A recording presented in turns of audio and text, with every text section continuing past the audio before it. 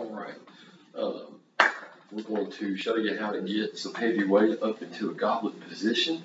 And essentially what you're going to do is clean the weight to this kind of catch position. And if we're keeping with the clean terminology, this would be the rack position, the catch position that people talk about in that clean exercise, which is an Olympic lift, but attainable if you have the mobility in the hips and proper technique. And essentially what we're doing is we're generating a lot of momentum downward, and we're going to bounce that momentum off the ground and back up our kinetic chain. It's going to feed up into our arms. We're going to rotate that weight into this kind of catch position. And you don't have to be in this squat stance, although this illustrates a good point. The clean itself, you know, you're trying to get as much weight as you can from this position to this position, and then finally to here, and that's your jerk.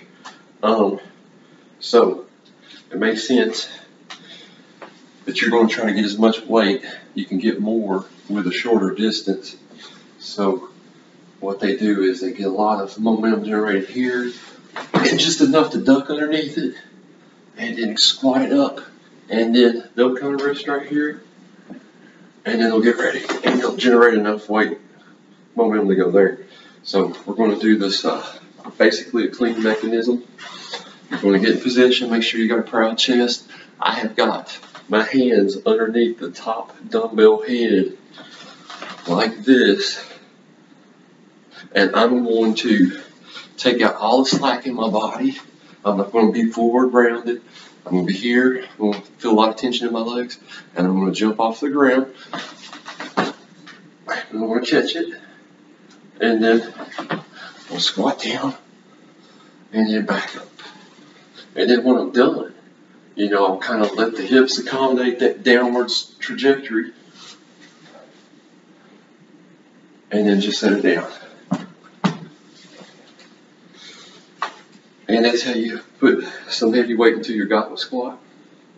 You want to make sure that you're not using the adjustable dumbbells with the collars that are just springs.